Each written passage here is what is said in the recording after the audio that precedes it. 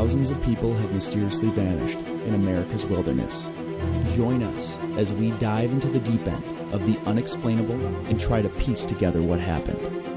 You are listening to Locations Unknown.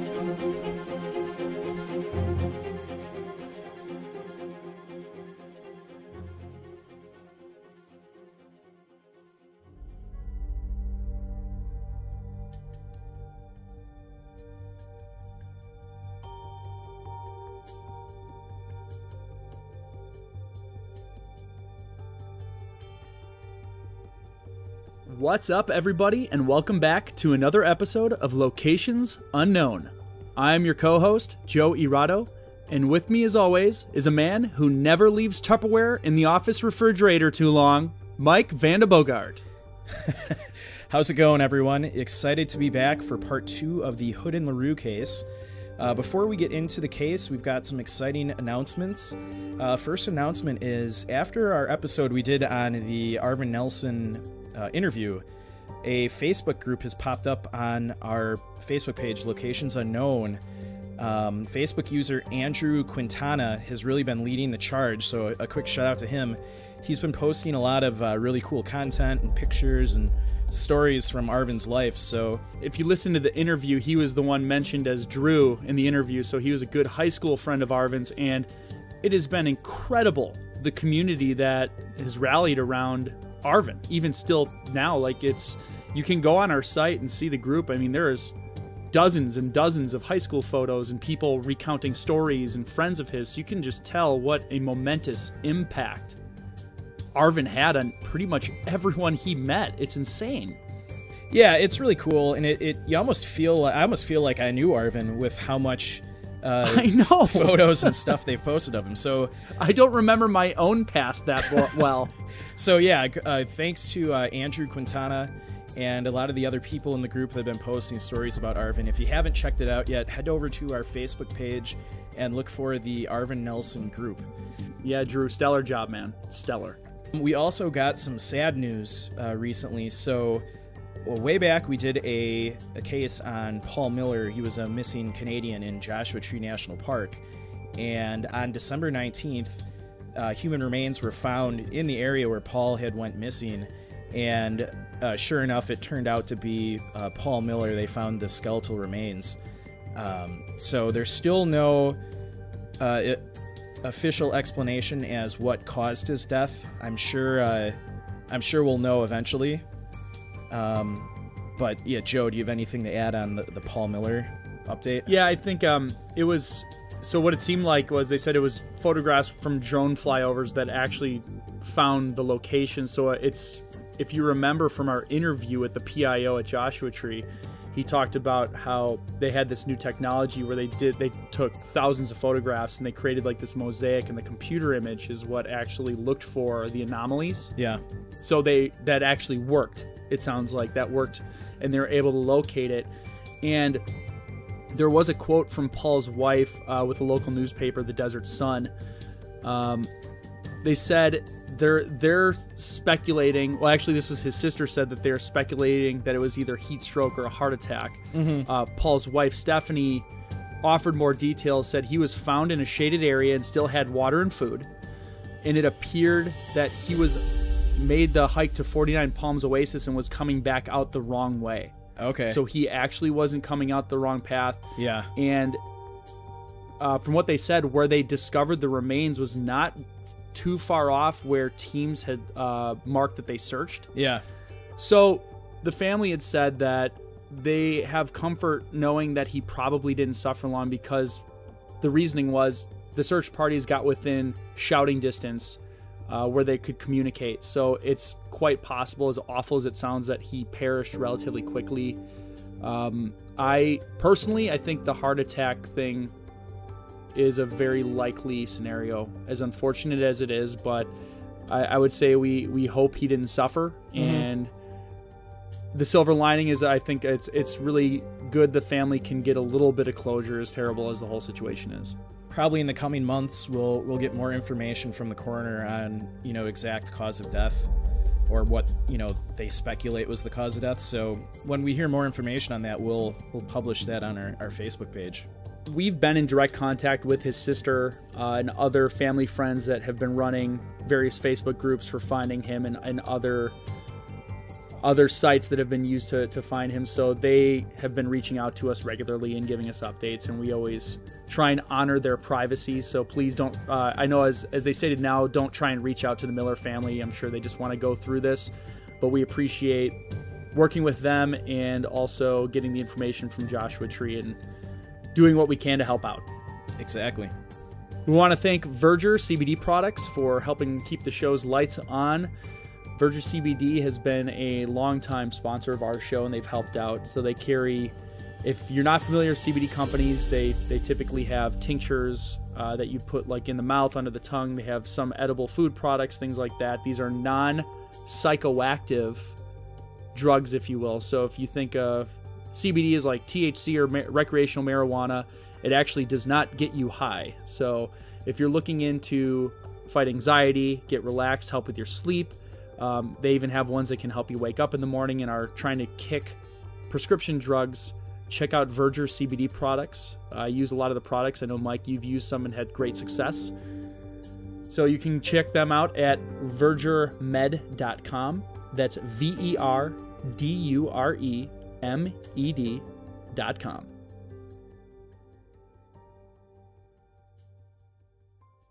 All right, everybody, let's gear up and get out to explore locations unknown.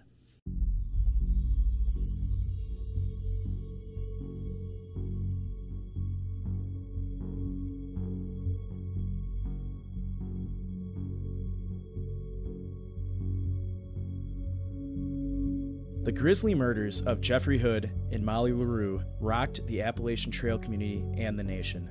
In part 1, we covered the multiple characters who interacted with Molly and Geoff, as well as the timeline that brought them to the Thelma Marks shelter on Cove Mountain.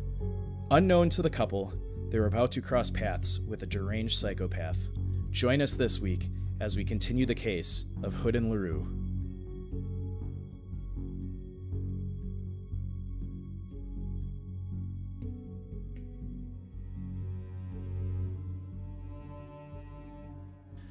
In our last episode, we covered a lot of content and information. We followed Earl Swift, an AT thru hiker that interacted with Molly and Geoff, who then later went on to write an article on the murders for Outside Magazine. We followed Molly LaRue and Geoff Hood based on their interactions with others, as well as the logbook entries along their way. Lastly, we focused on Paul David Cruz, a murderer and fugitive from the law. On the night of September 12th, 1990, the paths of these three individuals would intersect in a small shelter on the side of Cove Mountain at the bottom of a steep 500-foot side trail off of the AT. Only Cruz would leave that shelter the next morning. So not much is known for certain about what occurred on the night of the 12th.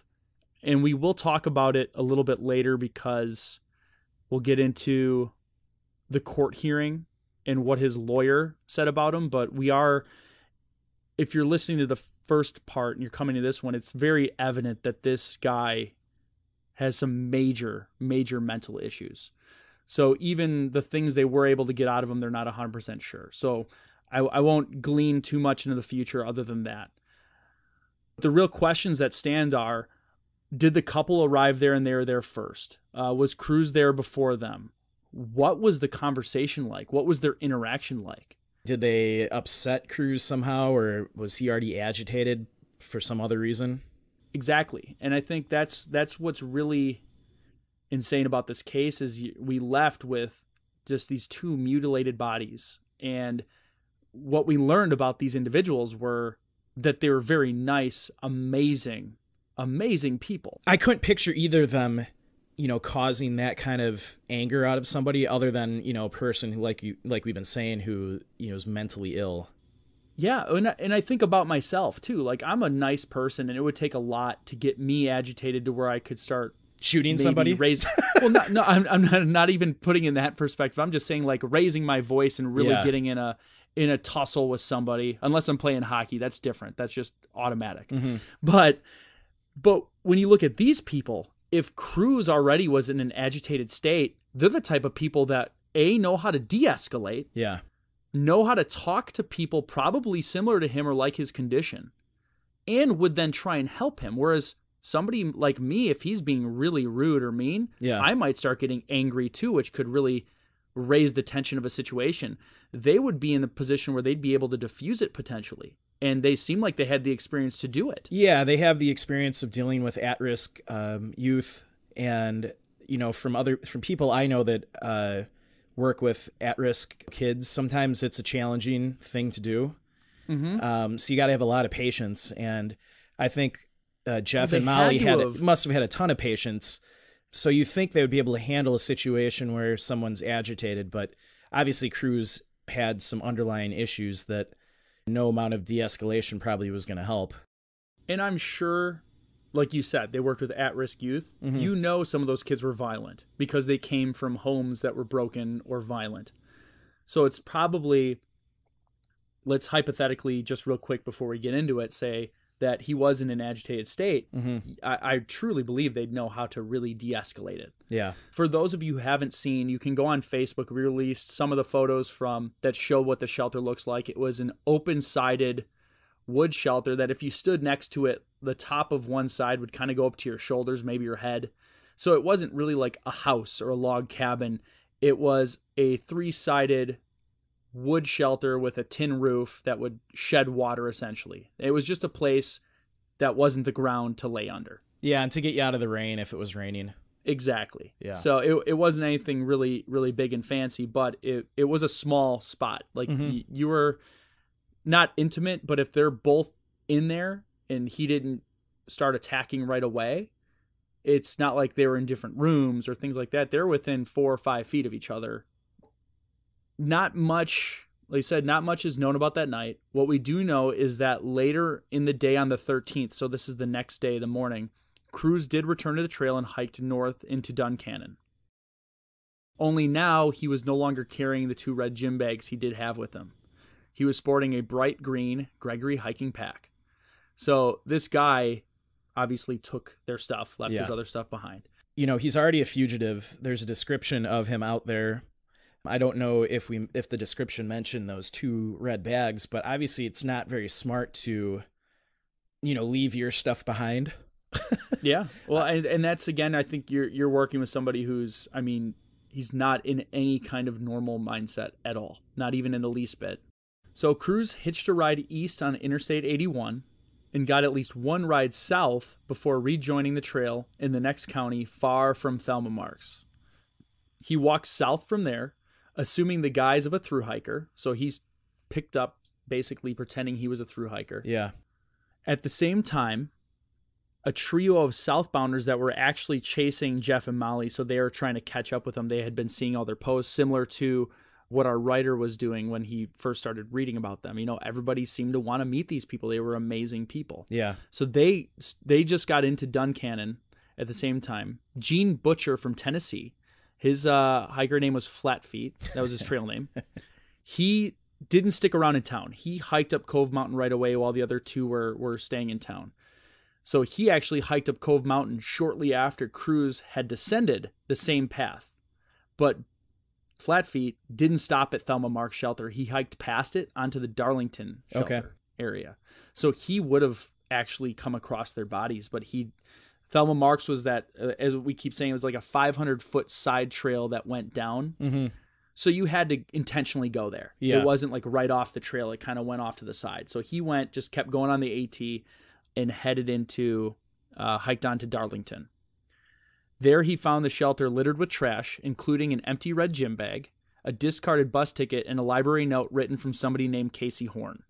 So Flatfeet actually was right behind Cruz. Okay. And he went into the next shelter where Cruz had basically discarded his garbage in his gym red bag. Or his red gym bag. Jeez, I'm having a tough time. Back in town, the other 2 of his party of 3, Biff and Cindy Bowen, were just basically retrieving mail drop. They ate pizza. They got ice cream. They got some beer. So they were doing kind of what Molly and Geoff did. They went out and got some real food. Yeah. Were probably just getting some normal comforts before they hit the trail. Mm-hmm. It was close to 5 p.m. in the evening when they started climbing, and about 6 when they reached the turnoff to Thelma Marks. So it took them about an hour to get to Thelma Marks. Cindy was an elementary school teacher, and Biff was a jeweler. They knew they were close on Geoff and Molly's heels, so they were chasing these people. And that's why they all had, I think, an air of hustle about them to catch up to these people. Yeah. They planned to celebrate Biff's upcoming birthday at Thelma Marks, and were excited that they might be able to do so with a couple they'd followed for nearly 3 months. So they said, and this is a quote from Cindy, "We knew they were good people because we've been reading their entries. They slowed as they approached the lean-to. The clearing was dead quiet, and an hour later, they were back in Duncannon phoning the state police. I saw blood around the face, the hands were tied, and I just turned around. Someone has been murdered." So that is what Biff said to his wife, Cindy. Basically, and I know we mentioned it in the beginning that he was the one that first came upon the bodies and basically instructed her to not look at it. Unfortunately, they came upon them in the evening and then did the hike all the way back down to Duncannon to let the police know. So they found the bodies around 6 p.m. on September 13th of 1990. Correct. Okay. So they got back around 7 p.m. on the 13th to phone the police.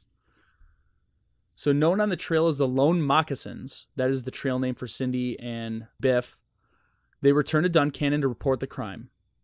LaRue was face down with her hands tied behind her back with rope. Hood was partially naked and clutching a white shirt. A gunshot wound was clearly visible in the center of his back.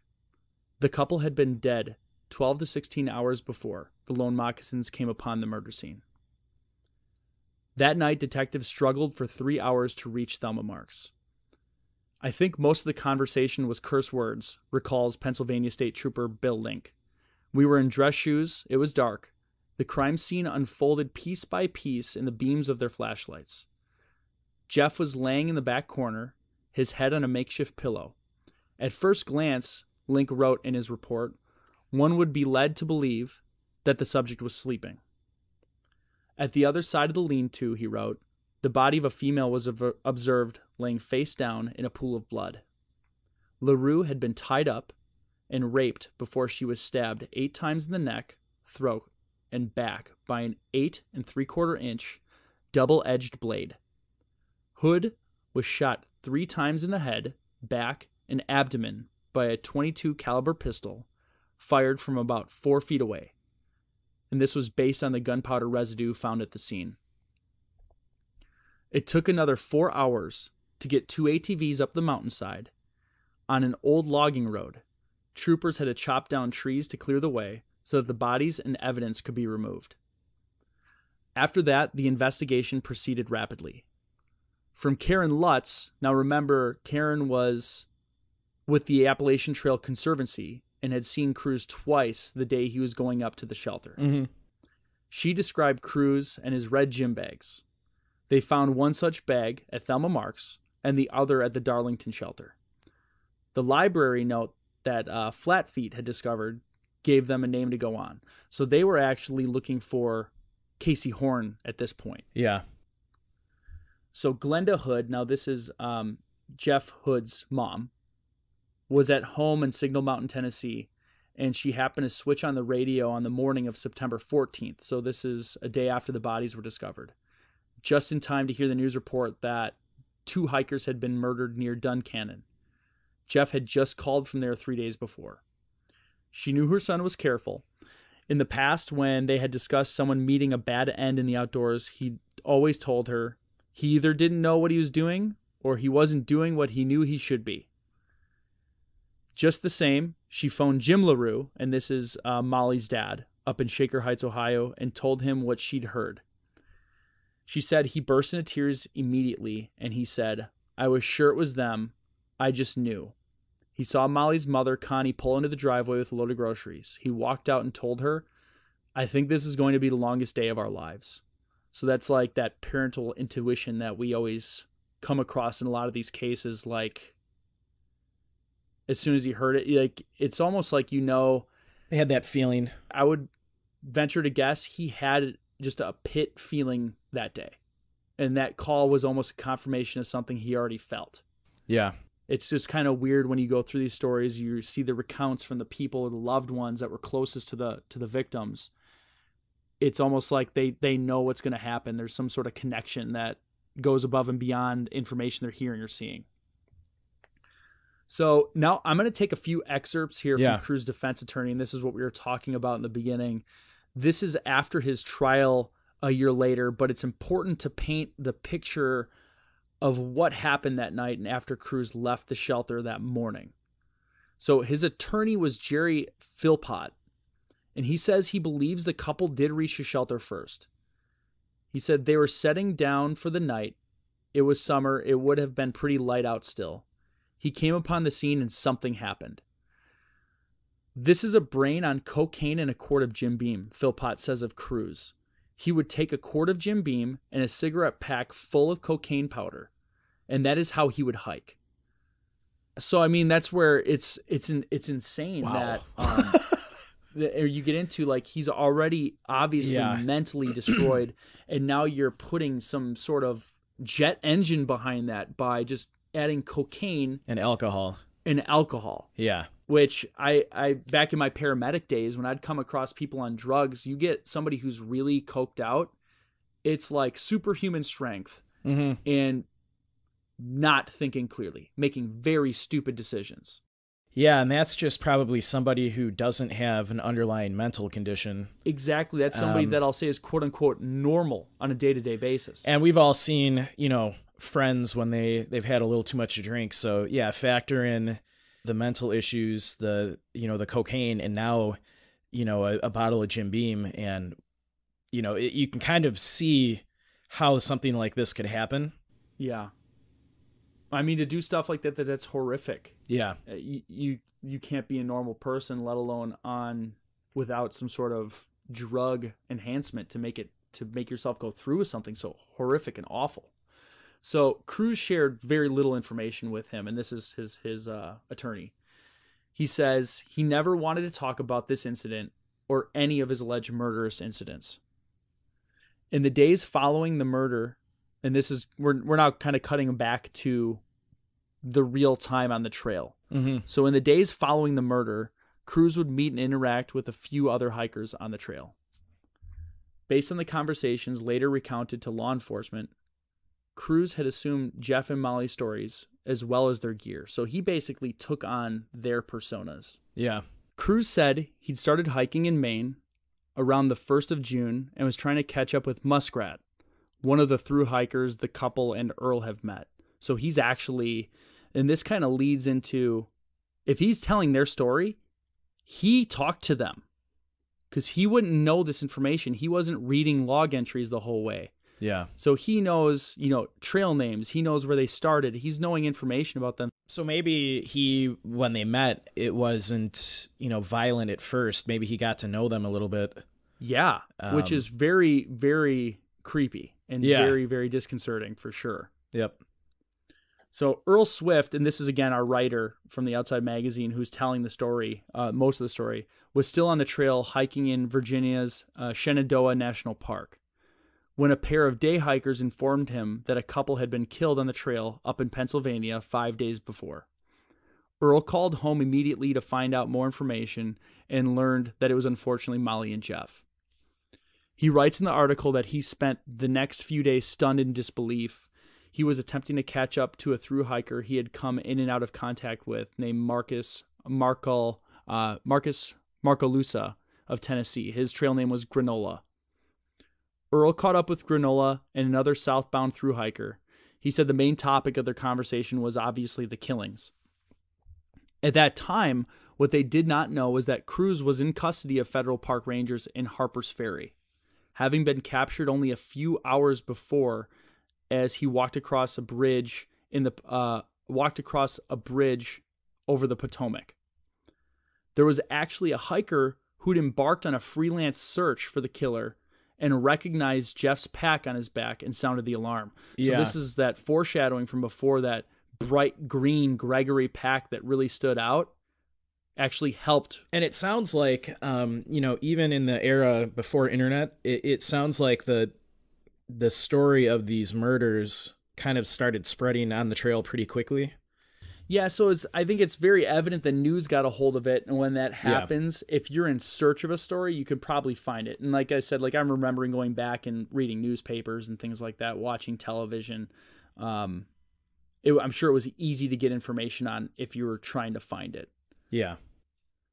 Cruz was jailed, pending trial. Lawmen in Pennsylvania began putting together their case. The families of the couple actually became very close as they grieved over the deaths of their children. So discussions even began and questions were raised whether the trail should be shut down. Wow. So they were contemplating shutting the whole Appalachian Trail down at this time? Yeah, this is not the family. This is just kind of, and again, there really isn't like some sort of like board for the trail that makes all the decisions, but it was some serious, this was a gruesome murder, and nothing like this had ever happened, especially in the backcountry hiking community, which, if you think about it, there should not be anything violent going on there. And after this happened, it really shook everybody.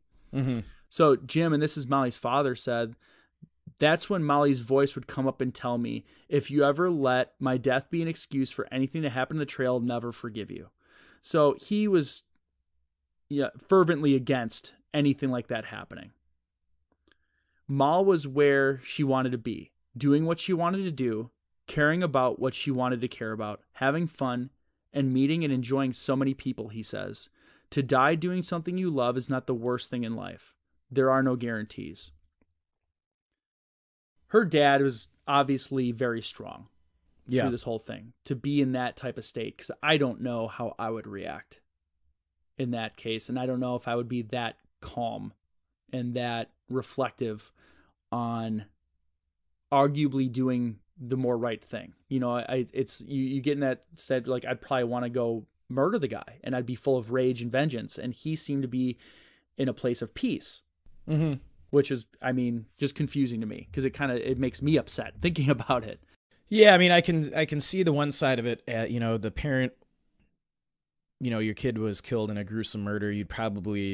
I could see you wanting revenge. I could see you wanting the trail closed down, things like that. But on the flip side, as both of us do backcountry hike quite a bit, if something ever happened to me, I would definitely not want the area I was hiking to be closed down or, anything like that, because, we know the risks of going out into the backcountry. Absolutely. And we try to prepare for anything that can happen, but you never know. You wouldn't want your legacy to be tied with something that took away some beautiful thing in nature. Yeah. And I think Jim realized that and was very vocal about, I think, just saying that's not even on the table. Molly would never have that. So that's kind of neat. That's a strong place to come from. Glenda Hood, so this is Jeff's mom, climbed Cove Mountain on May 12th, 1991. So the first Mother's Day after the murder, she actually climbed it. And she said the trail was abloom in wildflowers, Jack in the Pulpits, native columbine, which almost seemed a message, a gift from Jeff and Molly. She ventured into the clearing. I expected it to be dark, a sinister place, and it wasn't, she says. The sun was coming down through the trees, and it was a peaceful place, despite what had happened there. I considered that Jeff and Molly were murdered in God's cathedral, she says. If someone were murdered in God's cathedral, then murder could be committed any place. So she was not, I think, dealing with it too well, especially, it's Mother's Day, so. Yeah. But it's neat that she was able to go get some level of closure there and experience arguably what they've been experiencing for months. The beauty of nature, the beauty of what our country has to offer, and through a neat trail. And she got to feel that for a little bit. So testimony in the trial started 3 days after Glenda's hike, actually, on May 15th, 1991. The state presented 60 witnesses and 158 pieces of evidence that spun an inescapable web around Cruz.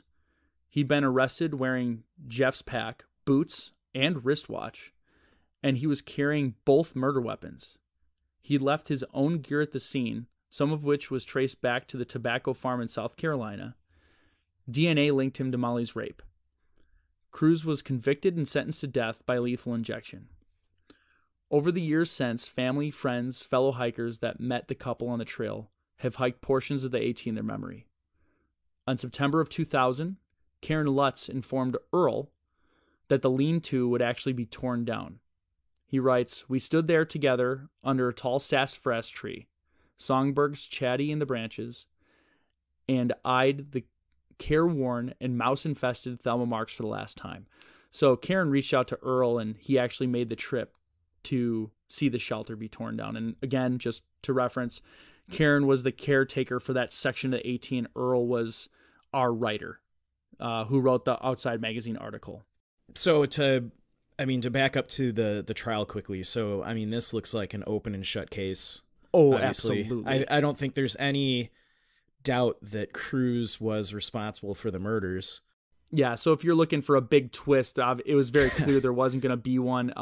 It was just more, again, like the storytelling of it at all. You mentioned he was convicted and sentenced to death by lethal injection. Was he actually executed?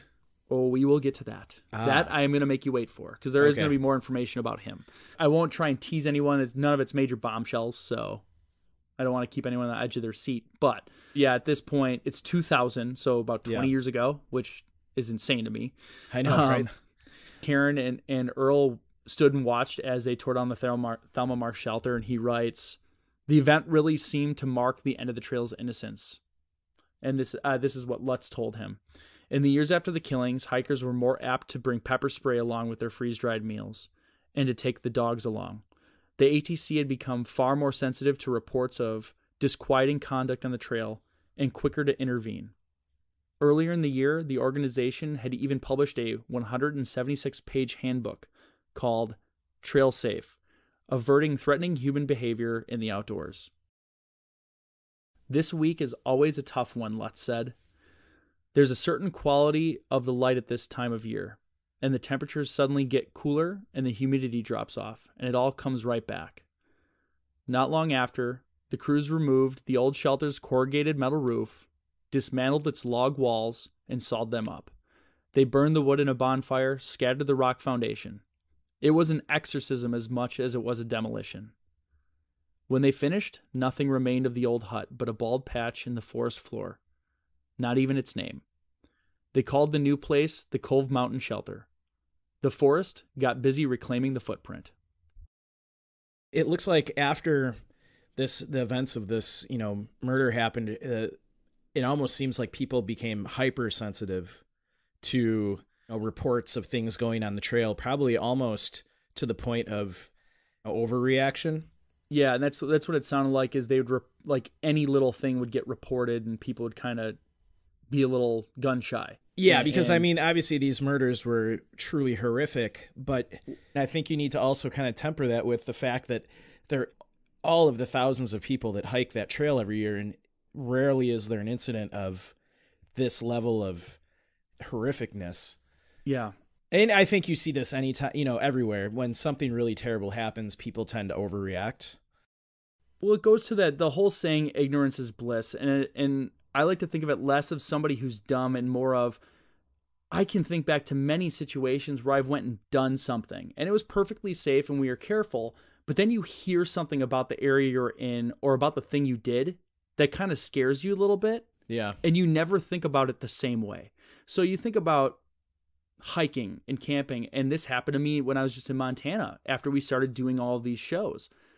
I looked at the trail just a little bit different, knowing how many people had gone missing because I was never actively searching for those types of stories. Mm-hmm. So then when you really start thinking about it, and even worse, thinking about all the people that have gone missing in Glacier, where you're currently at, you kind of look around and look at the woods in a different way.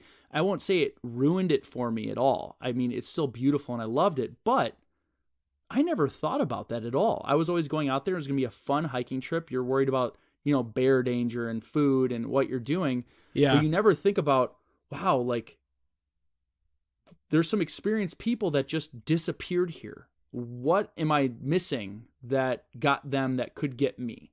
Yeah, I think for me, obviously, I do see the trail differently than I did before we started doing the podcast. But I think it helps me also prepare a little better. I always, Oh, sure. I always think about, different circumstances and how, how would I communicate out of the park? How would I do this? How would I do that? So I think in a way it's good to think about this because going out into the wilderness is dangerous, especially if you're not prepared. So it's not something to take lightly. It's really fun to do. And I recommend everybody go backcountry hiking, but you got to be prepared and you got to know the risks. Yeah, it's something you just shouldn't take lightly. We should not stop anybody from doing it. Even with, I always say it sounds like everywhere we go, someone's going missing all the time. It's incredibly rare based on the numbers that go out. Yeah. But it's another thing that it's if you can prepare just a little bit more, you should. In this day and age where we're so connected and everyone's on their phones, it's really amazing to be able to go, a couple days deep into a park, have no cell phone connection, no internet, and you're just in the woods and you can kind of, recharge yourself. That's the way I look at it. Because there's no way to escape, modern society. You got your work all day and you've family and your kids. But when you're out in the woods, you got nothing but the trail ahead of you. Absolutely. I totally agree. Yeah, it's just a great way to recharge the batteries. So we'll talk a little bit. I want to give the next information is more updates on people and time. So Connie LaRue, this is Molly's mom, was unfortunately diagnosed with cancer and spent her final days in the hospice where she actually would volunteer. She awoke from a dream near the end to report that she'd actually seen Molly waiting for her. Glenda Hood, Jeff's mom, was actually holding her hand shortly before she died, so they became very, very close. And she passed away in July of 2006. So she was with Jeff's mom.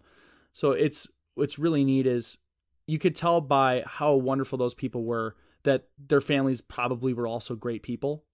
Yeah. And it's like sappy in a way, like how marriage brings two families together.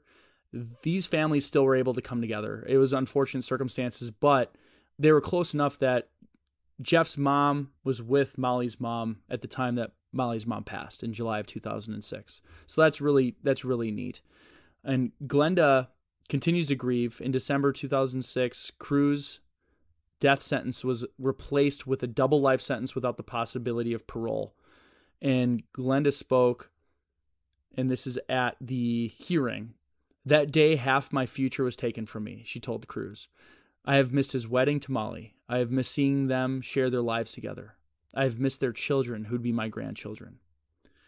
Jim LaRue spoke to Cruz at the same hearing, echoing a message he thought his daughter would demand of him. And this again shows the type of guy that Jim was. Paul, I'm here today to offer forgiveness for what you have done, he told his daughter's killer, at which point he says Cruz locked eyes with him and held the connection. I wish that you and I can now find peace. Molly had decided to devote her life to working with troubled children like you certainly were. Paul, I think it would be great if you could pick up where Molly left off, starting with yourself. Help the Mollys of the world learn who you are, and try to enlist the help of other inmates to help in this effort. You are a goldmine of critical information that needs to be unearthed. Peace be with you, brother, he said in conclusion, peace be with you. So that must have been incredibly hard. I mean, when I read that, it hit me hard. Yeah. I mean, he's like, you think about the power of making eye contact with somebody, like how some people can't even do it in just a normal conversation. He's staring into the eyes of a deranged psychopath that had probably a hell life, worse than any people that I know or you know, and I would never wish upon anyone. And he's able to look that guy in the eye, knowing what he did to his daughter and to his, what was supposed to be his son-in-law, and forgive him, and then ask him for help, and then offer him peace. Well, yeah, I mean, it's a powerful message. I think, I just think about in your daily life, someone, maybe a friend or a loved one, they do something, how hard it is to forgive them over something probably, and it's always small, stupid crap too. Yeah, it's something small and dumb. And this guy was able to do this in, looking his daughter's killer in the face. That's insane. Well, I'm guessing it probably brought him a lot of peace to be able to forgive Cruz. Molly and Geoff are never coming back. It probably doesn't do any good to, bottle all that up and, be angry the rest of your life. And obviously, Cruz, he had some bad mental conditions that we both know people with mental illness, and it's a tough thing, and it's not something that you can control. There's no excuse, obviously. That's why he's serving a double life sentence. Yeah, he'll obviously be locked away forever. He's not getting out. So yeah. I mean, that's good. Yep. I know there's horrific stories where like some paperwork thing goes wrong and somebody like that gets out on the street would just be catastrophic, obviously. Yeah. What's hard is because I've looked into trying to find out information about his prior life, and he's so messed up. There's just very little information about him. And I think that's what Jim was trying to do, is just say, you need to talk to, and this is me assuming, so I could be wrong. I just want to get that out there for the listeners. This is my assumption. I assume when he says talk to the Mollies and help the Mollies of the world understand, I think he's talking about counselors or people that could learn from somebody like Cruz to try and figure out a way to avoid something like this in the future. Yeah. When he says you're a gold mine of critical information, I don't think he's looking at him like he thinks, oh, you've redeemed yourself and you're smart now and you can go help. It's more like, don't sit in your cell quiet, sulking. Yep. Like, talk to the prison therapist, talk to these people who want to learn from you to find out what makes you tick so that we can stop this in the future. So there's not Paul Cruz's running around just wild anymore. So yeah, no, and I think this brings me back to a broader thing. Sometimes I'll talk to people about various hikes we do, and I'll tell them I'm less concerned about the wildlife and more concerned about the human life out on the trail. Even though, like we said, it's, people going missing in parks or this kind of thing happening in a park is really rare. It's still something I think about when I'm hiking. Yeah, absolutely. We've come across a couple, real strange individuals over the years, and it always gives you pause. You don't know what people are thinking, what their intentions are. Even here in Wisconsin, I've been up north hunting with my dad, and we'll be going down a trail, and out of nowhere, these strange people come walking out of the woods, and they're bough cutters. If you don't know what a bough cutter is, they're basically people that they go out in the woods and they cut pine trees to make wreaths. Oh, and okay. They most of the time they get permits from the state to do it, but they know the area really well, so they just go wandering out into the woods, and sometimes you'll be out on a trail deep in the forest, and all of a sudden a couple of them will just come wandering out, and it's always unsettling, to say the least. At least at that, you have shotguns in your hands, so it's not like you can defend yourself, at least. But yeah, it's interesting. This case in no way makes me not want to hike the AT. I still want to do it. Oh no, because of all the few people we've met that have been weird, we've met hundreds of amazing people. Oh yeah. I mean, the type of people that fill up the trails and want to be outside as opposed to in the house on the computer. Yeah. It's usually great people. It really is. And I love meeting and interacting with people in backcountry. And I'll say this, unfortunately, the parks are getting busier and busier by the year. Yeah, that's like the fortunately, but unfortunately. Fortunately, a lot of people are out there enjoying the national parks, but unfortunately, it means the peak times are the trails are gonna be crowded. Yeah. When we were in the Tetons, it was pretty packed, and I know you remember when we were coming out as the Narrows, how packed it was. Oh yeah. Down by the part where you can park and walk in. Yep. I mean, hundreds of people. It's like the blessing and a curse, because we hate that it's packed, but we've been walking so long. As soon as you start seeing people in flip-flops, you're like, we're so close. I'll tell everybody listening, one national park you can go to that will not be packed, Canyonlands. That place is hard. But that's to hike. also one. Yeah, that's also where you shouldn't go if you don't know what you're doing. Yeah, like our first year we went backcountry hiking Canyonlands. That's a story for another podcast episode. Yeah. But well, Joe, this was an interesting a case, and definitely something different than what we normally do. Yeah, I think we'll sprinkle some of these in here, and just because, like I said at the beginning of part 1, we always deal with these cases that end with not knowing anything. Yeah. So I read this, and again, I think what really got me was like I said, the end, Jim talking to his daughter's killer at the end really, really gripped me hard. I like the story. I said it in the first episode. Go read the Outside Magazine article that Earl Swift wrote. He is a writer. He's got some books out on the topic, but he goes into great detail above and beyond what I did, just about the goings on of the trail and more information about the people. We wanted to cut it out so we weren't doing a 3-part going crazy here, but it's a great article, so go check it out. And we'll put the link online. We'll put the link online. Keep the comments coming. We do get a lot of comments from people.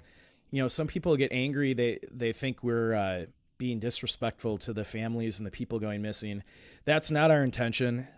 Joe and I, we try to take something that's, serious and kind of add a little levity into it, just because that's kind of who we are.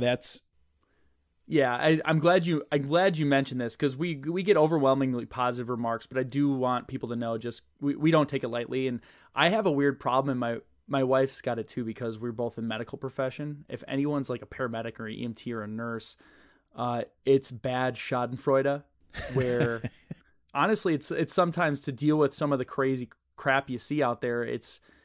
I don't even want to say you make jokes of it, but you can look it up, and it's overwhelmingly the case, and it kind of helps you do that. So yeah, if you ever hear us laughing about something or goofing or whatever, we do take it seriously. And in a lot of these cases, we're actually in contact with the family members, or at least friends or close relatives.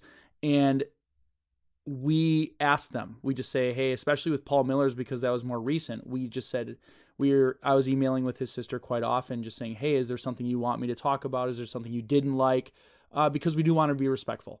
And in that case specifically, they were just happy that we were helping bring more attention to it. And they actually got messages, and people were going out, and we were kind of re-energizing the search efforts, and that made them feel better.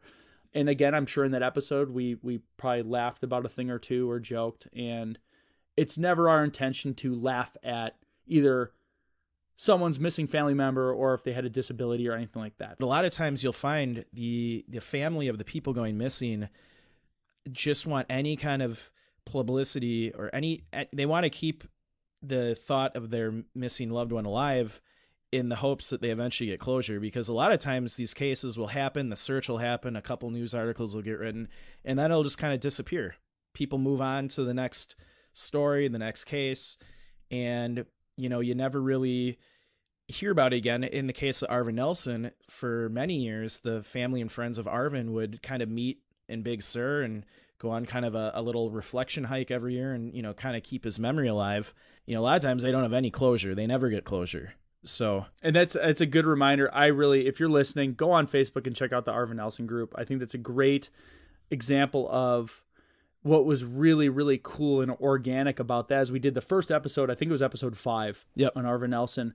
And the reason that interview that Mike did with his two friends came about is because they heard the podcast, and they said, hey, we hiked with him. We know about him, because in episode 5, we couldn't get that much information just from the news out. We got as much information as we could from the news and the research, and they contacted us and said, hey, you got this wrong. And we're like, that's great. We're thrilled that they called. We're like, let's get you on. Let's talk. If you're willing to talk, we want to learn about him. And then because of that episode where they mentioned Drew heard the podcast and started this thing. And now you have this whole community of people sharing wonderful stories about Arvin. They're sharing their fondest memories. They're sharing their theories about what happened. They're able to really talk about it. And it was something that keeps kind of going away as time goes on. And I think this is therapeutic for them. And it's his high school friends. It's his college friends. It's all these people are coming out of the woodwork. And it is because they heard the show. So that's really neat for us. And we're happy if we can do that for people. So absolutely. I'll leave it at that. Yeah. One final thing. I don't know which episode coming up. It's coming up soon. Joe and I will be doing a real fun episode, kind of a X-Files feel to it. Joe, you know what I'm talking about. Yes. Yep. I'm really excited to do this one. I've been talking about it with Joe for months now. It'll be similar to kind of the Alaska Triangle, but bigger. I'm real excited. It'll be a fun one. I know a lot of the people that listen to our show are, kind of into that kind of stuff too. So we want to, as are we. Yeah, X-Files is one of my favorite shows of all I know. time. So with that, I don't have any other updates. Yeah, I say just as always, check us out on Facebook, Twitter, LinkedIn. Follow us on Instagram. And if you're out hiking, camping, backcountry in the woods, leave no trace.